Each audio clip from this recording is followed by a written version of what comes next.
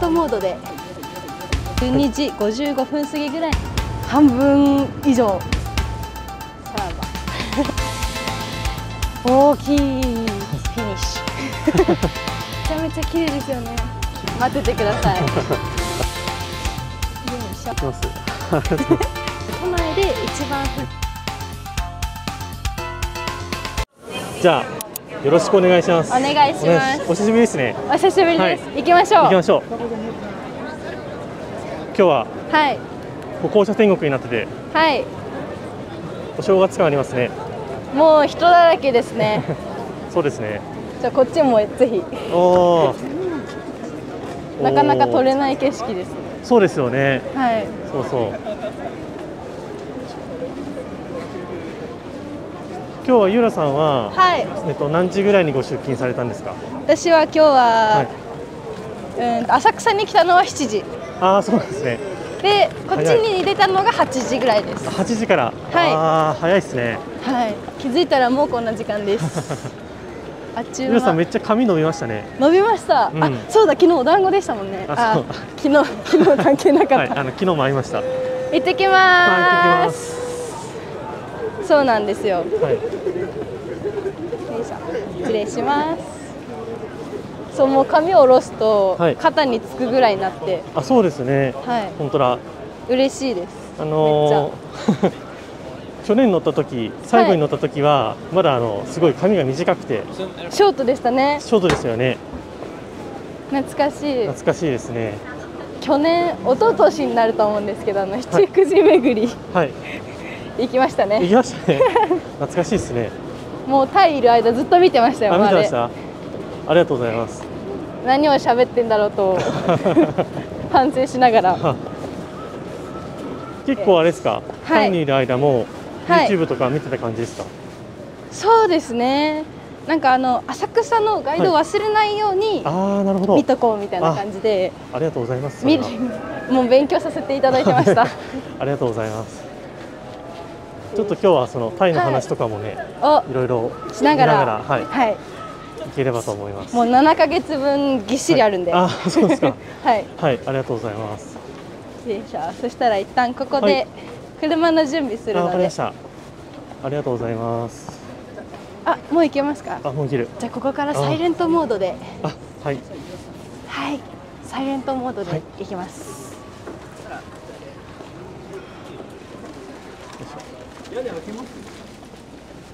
一番後ろですか。あ、OK です。お、よし、そしたら少々お待ちください。そしたらバック大丈夫ですね。OK です。じゃあゆっくり登っていきましょう。ありがとうございます。よし、OK です。今日今朝出てきたばっかりですか。はい、僕まだ起きて1時間も経ってないです。あ、本当ですか。ナイスタイミングでしたね。そうですね。はい。よかった。じゃあそんな待ってないですか。あ、そんな待ってないですよ。よかった。はい。ありがとうございます。よい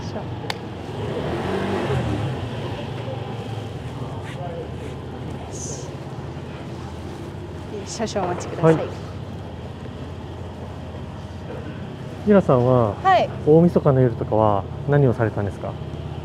ちょっと、何も面白いことないんですけど、もう去年、大晦日ってカウントダウン全部ここで過ごしたんですよ、浅草で。ああ、そうなんですね。2022年の大晦日。はい。22年、23年。で、電車がないことに気づいて、帰れなくて、仲間のうちに泊まりました。あ、そうなんですね。で、失敗したので、今年はもう早々に帰って寝ました。あ、そうですか。気づいたら朝でした。ああ、そうですね。そうなんです。皆さん結構連勤ですよね、今。そうですね。でも早めに上がったりとかして体力の調整させてもらってるんで元気です。元気ですか。じゃあちょっと改めて自己紹介と時間の確認だけ失礼します。では本日ドライバーのユラって言います。ローマ字になりました。あ、本当だ。よろしくお願いします。たら本日は90分お時間いただいたので1時間半ですね。今11時25分にそろそろなります。なんで12時25分、12時55分過ぎぐらいにまた到着します。お願いします。お願いします。よいしょ。失礼します。行ってきます。はい、行ってきます。今日はお正月でこの人が多いってことで、はい、普段とね違うルートになるんですよね。こっちから行けるな。あ、行けるかな。行けますね。やった。あ、でもあれですね。もしかしたらここぐるって入れないですね。右に行けないかもしれないですね。あ、じゃあこう行きますか。はい。結局でしたね。はい。今日ちょっとまあお正月なんで、はい、神社の方に行ってちょっとお参りをしようかなと、はい、思います。よいしょ。行けるかな。いつもはここと、通ってるので、はい、ここ人力車で通りますか。はい。よいしょ。失礼します。あ、なるほど。よいしょ。すいません、失礼します。さあ、ギリギリ。よいしょ。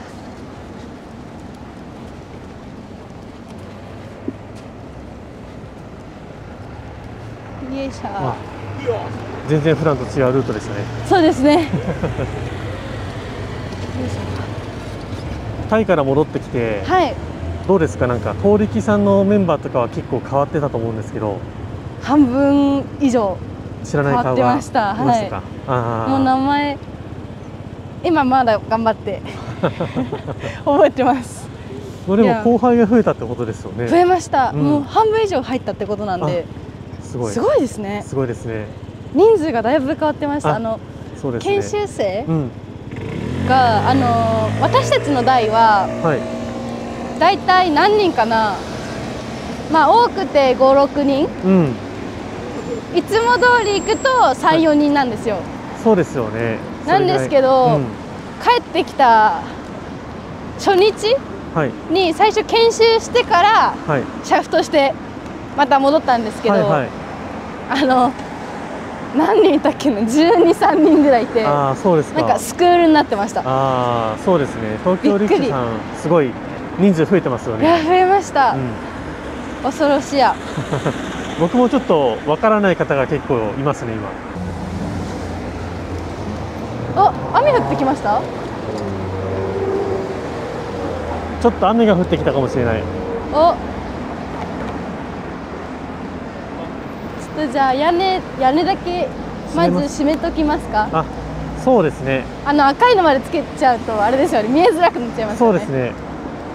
はい。ちょっと土砂降りにならない限り。はい。ありがとうございます。ちょっとすぐそこで屋根だけ閉めましょう。はい、ありがとうございます。ちょっと雨降ってきたんで屋根閉めます。はい、屋根を閉めます。ありがとうございます。よいしょ。失礼します。はい。さらば。よいしょ。レッツゴー。はい。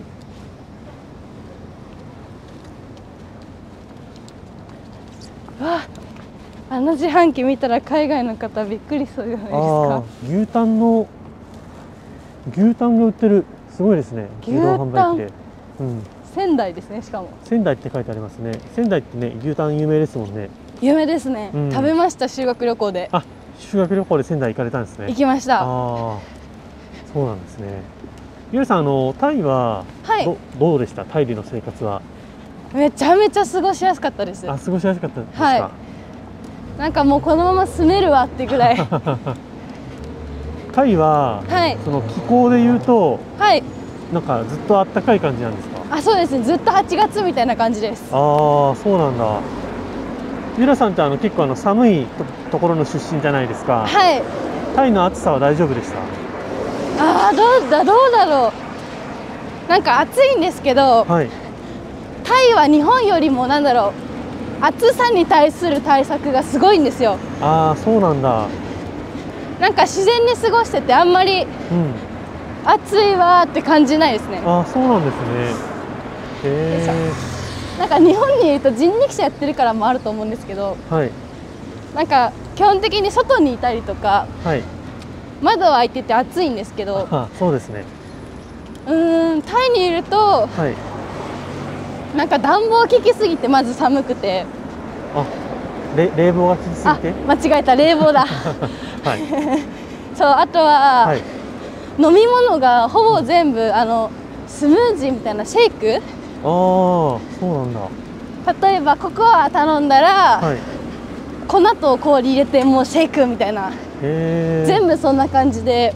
そうなんですね。そうなんですよ。面白いですね。もう普通の飲み物があんまないですね。全部氷とシェイクです。食べ物は結構あれですか、お口には合いましたか？そうですね。あんまなんかパクチー以外は。はい。パクチーダメでした。パクチーだけは本当に苦手なんで。パクチーはね、日本は結構好きな人はすごい大好きですよね。そう。で、タイはダメな人はちょっと苦手って。でもタイ人にも苦手な方もいるんですね。ポツポツ。今わさびが苦手ぐらいのレベルだと思います。日本人でもね、わさび苦手な人いますもんね。ちゃんと降ってきました。結構降ってきましたね。どうしようかな。赤いのちょっと軽くつけちゃっても大丈夫ですか？大丈夫でしょう。ありがとうございます。ありがとうございます。ちょっと雨が強くなってきたらちょっとね、本社の決まりでこの前にちょっと赤いシートをつけなきゃいけないので。魔法のシートを。はい。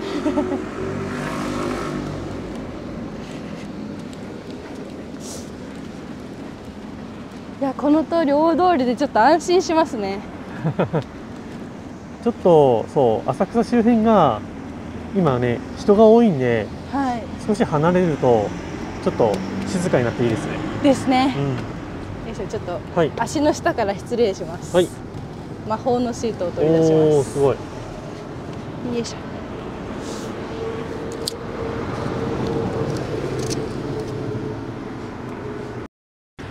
なんか手伝えることあれば言ってください。ないですよ。もうゆっくり待っててください。ありがとうございます。よいしょ。結構このご案内の途中でシートをつけてもらうっていうのは、結構YouTube の撮影だと今まで多分なかったんで。本当ですか？結構貴重な映像だと思います。じゃあレアシーンですね。ちゃんとここは折り曲げます。はい。結構これ研修生の子たちが見てるらしくて。よく聞きますそれ。そうなんです。もうヒヤヒヤ。うん。研修の動画になってますね。ありがたいです。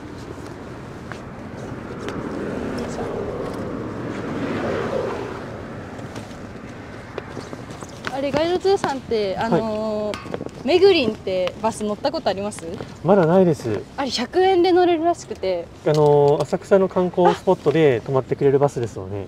確かそう、浅草のいろんなところをぐるぐる全部回ってくれるらしくて、そうなんかもうおすすめって観光してた方が言ってました。そうですか。そうめぐりんっていうバスがね、普通にそう観光の観光者に好かれてるというか、観光者の方が結構気に入って使ってるバスらしいです。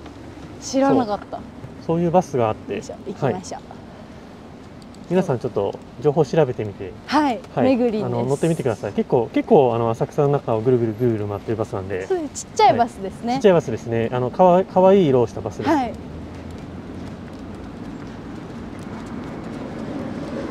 何の話してましたっけ？何の話してましたっけ？タイの料理の話。料理の話してましたね。そう。なんか美味しかった食べ物で記憶に残ってるものって何かありますか？ダントツ1位がやっぱりトムヤムクン。トムヤムクンね。結構ね、日本もトムヤムクンは結構人気で、カップラーメンとかでも出たりしますよね。私お家に段ボールであります。あります。そうなんですよね。よいしょ。なんか日本人って結構タイ料理好きみたいで、タイ料理屋さんとかね、結構どの町にいても一軒はありますよね。あります。浅草にたくさんあって。浅草たくさんありますね。スカイツリー方面に1個おすすめのお店があって、激辛だったんです。この間食べに行ったんですけど、激辛でした。トムヤムヌードル美味しそう食べて、はい、辛すぎて1時間かけて食べてたら店員さんに「はい、なんか時間かけすぎねあなた」ってボソッと言われました。辛いものはあんまり得意じゃないですか？得意じゃないです。でも好きなので、そうなんですね。なんでもうヒーヒー言いながら食べてます。タイの現地の方って結構辛いものって耐性がある感じなんですか？あります。あります。私と同じく汗かいたり、顔真っ赤になったりはするんですけど、でも別に美味しいって言いながら食べてます。そうなんですね。汗かくね、すっきりするねって言いながら食べてて。タイ料理って結構ね、日本の方だと結構刺激が強いみたいで。子供も食べてます。子供も食べてるんですね。タイはなんか今流行ってる食べ物とかってありますか？なんだろうな。私が行ってた時期ではあるんですけど、たこ焼き。たこ焼きが流行ってるんですか？日本の食べ物ですよ。たこ焼き流行ってました。日本の食べ物ですよね。そうですね。たこ焼きと寿司もなんかタイに結構ご飯屋さん日本食あって。そうですか。そうなんだ。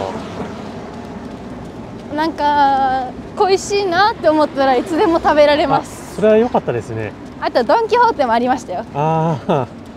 ドン・キホーテか。だいたい日本の2倍ぐらいの値段でそうなんですね。売ってましたね。そっか。面白いですね。どこか観光のスポットに行ったりしましたか？しました。もうたくさん。例えば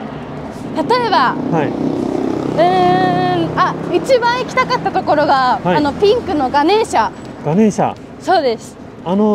像が立ってるところ？そうです。浅草にもいるんですけど、よいしょ。浅草の土山正殿にいる神様と同じ神様がタイにもいるんですよ。すごいですね。その神様に会いにそうですか。行ってきました。結構あれですか、観光客もいっぱいいるような場所ですか？そうですね。中国人がめちゃめちゃ多かったです。そうなんですね。なんかもともとは、なんだろうな、地元の人のお寺だったんですけど、よいしょ、もう写真が映えるってことで観光客に人気になって、そうなんですね。今じゃ一つのスポットになっちゃってるらしいです。そうですか。結構おすすめの場所ですか？そうですね。じゃあ視聴者の皆さんタイに行く機会があったら、一つ願い事を見つけて行ってください。そういう場所なんですね。そうです。本当松千山正殿と同じような感じですね。同じです。で、ネズミの耳にお願い事するんですよ。そうなんですね。で、2つあるじゃないですか、耳。なんで1つを閉じて出てかないようにして、そうなんだ。お願い事する。面白いですね。めっちゃ面白いです。いいですね。海外に行くとやっぱり人に話せるお話がたくさんできるからいいですね。人生経験として。次は真冬の国に行きたいんです、私は。いいですね。ずっと雪が降っているような場所ですか？そうですね。多分それを一生懸命探したんですけど、あんまないみたいで、アイスランドとかですかね、多分きっと。そのイメージありますね。私はフィンランドに行きたくて。フィンランドいいですね。サンタクロース村に行ってサンタさんに会いたいんです。サンタさんってね、本当にいますよ。いらっしゃるみたいですね。本物が。一度手紙を送ったんですよ。そうですか。したらちゃんと帰ってきて。すごいですね。返信文の切手とかもう全部入れなきゃいけないんですけど。そうですか。それって日本語で送った感じですか？いや、なんか一生懸命練習で英語でそこで初めて私英語を書いて。そうなんですね。送って英語で返ってくるんですよ。そうなんですね。ただすっごい筆記体なんで読めないです。なるほど。なんで、父に訳してもらって、なんとか読みました。そうですか。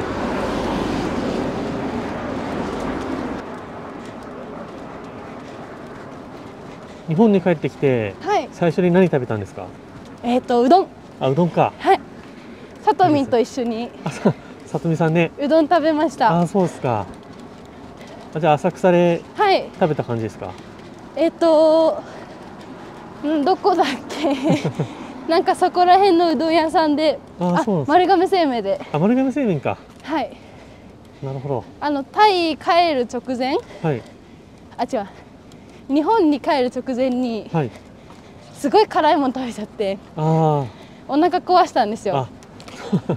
で。そうなんですね。しばらく何も食べれなくて。で、やっと。食べたのがうどんです。なるほど。うどんって、はい、タイにもあるんですか？はい。うどんはタイにあるんですか？一応あったんですけど、はい、なんか冷凍してるのか、はい、違う味がしましたね。あれですか、日本人向けの味ではなかった。ですね。なんかちょっと本物ではなかったです。はい、そうなんですね。へえ。そっか。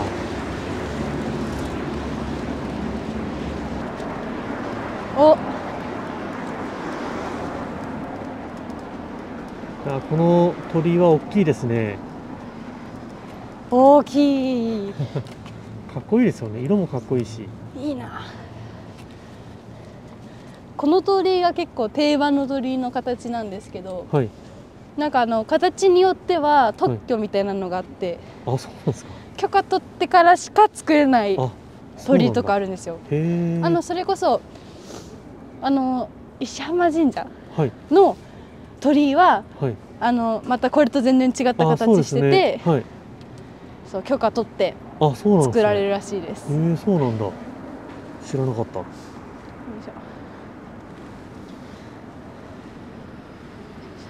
かっこいいですね、やっぱり。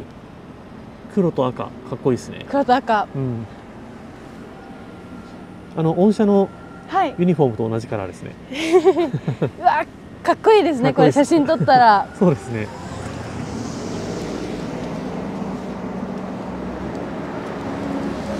今年成人式なんで。そっか。そう、振り袖着て人力車乗ろうと思ってるんですけど。はい。どこ行こうか悩んでるんですよ。いいですね。ぜひシェフさんに映える場所を教えてもらって。はい。はい。ここ結構写真スポットもたくさんあるんで、いいですね。いいですね。結構並んでらっしゃいますね。多いですね。ちょっと、はい。参拝したかったですけど、ちょっと端っこからしましょうか。覗く感じでしましょうかね。よいしょ。ここら辺にじゃあ失礼します。はい、ありがとうございます。じゃあ少々お待ちください。よいしょ。よいしょよいしょ。OK です。行きましょう。じゃあ。じゃじゃん。タイのお土産が壊れちゃいました昨日。はい。壊れたんですね。ちょっとこれ取れちゃって。タイで買ったカバンらしいです。メイドインタイです。他にもいろんなやつあって、はい、激カワだったんでついつい買っちゃいました。なるほど。ではちょっと参拝がちょっと今日こんな感じで難しいんで、ちょっとだけ中に入ってって感じにしようと思います。下谷シュラインです。下谷シュライン。This is 下谷。Here is 下谷シュライン。英語が。Yes。はい。ありがとうございます。フィニッシュ。はい。じゃあはい。一礼しましょう。あれですね。しめ縄とかのお焚き上げがありますね。お焚き上げ用のやつだ。失礼します。すごい。ごめんなさい。そうだ。今日どこ行っても甘酒が売られてるんですよ。いい匂いしますね。はい。もう大好きなんで私。ちょっとだけここ見ていきましょう。はい。じゃじゃん。ここがめちゃめちゃ綺麗ですよね。綺麗ですね。あれ待ってこれ開くとここがなくなるんですね。ここはまだあれなんですね。昔からですかね。ここずっとあれですか。すいません。手水。はい。こんな感じですかね。尺はないんですね。尺はないですね。めっちゃ綺麗ですね。綺麗ですね。はい。結構写真を撮りに来る方とかもいるみたいですね。私も今度また撮りに行きます。はい、この間来た時夜、お花が浮いてなかったんですよ。ちょっとこの先はちょっとご参拝されてる方いらっしゃるんで、はい。はい。じゃあこんな感じでした。はい。なんかざっくりどんな神社かありますか？ここ下谷神社なんですけど、都内で一番古い稲荷神社です。で、ここのご利益としては家内安全と商売繁盛。そうですね。はい。稲荷神社なんでね。そうです。はい。ですね。そうなんです。このお札がいっぱい貼ってある。すごいですね。すごいですよね。ありがとうございます。はい、お正月の雰囲気ですね。はい。こっちからもありますか？はい、こっちから出ましょうか。ちなみに産業の保護、なんか産業を守るみたいなやつも書いてあったんで。はい。何産業ですかね。一次産業だったらすごい守っとかないと、お祈りしとかないと。確かになんか事業をやられてる方とかはここに来ると多分いいと思いますね。そうですね。ちょっとじゃあ一礼して。一礼して。はい。ありがとうございます。この下の植木もなんかいいですね。そうですね。はい、じゃあ今日は、この辺りで、はい。はい。ありがとうございました。ありがとうございました。また乗りに行きます。